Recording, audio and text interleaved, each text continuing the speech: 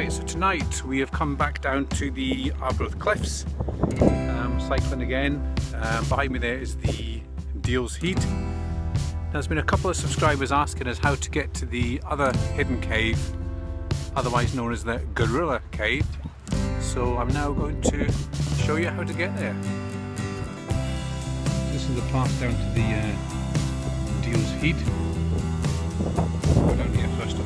Alright, so we've got the Deal's Heat to our left, or it could be your right, I don't know. So we wanted to go that way.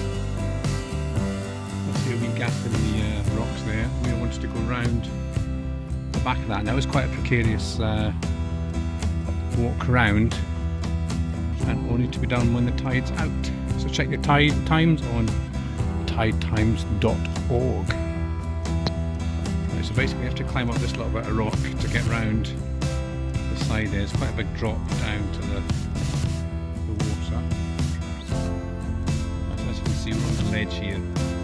Drop down there. Go around the ledge here.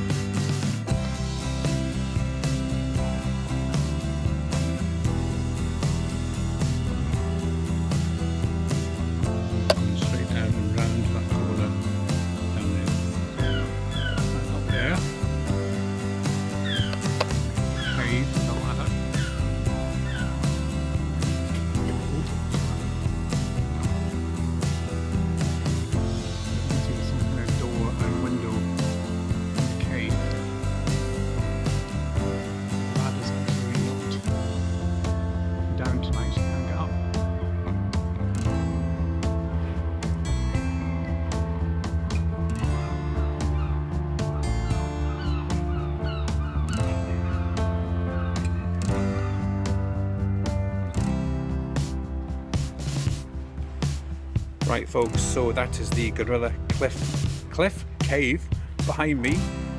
If you are going to come and have a look, please be very careful, wear sensible shoes, maybe wear a bike helmet, and just be prepared to come down when the tide's out, because you cannot get here when the tide is in. Be prepared to hang off a few cliffs and jump across a few ravines. Yeah, that's it. So now you know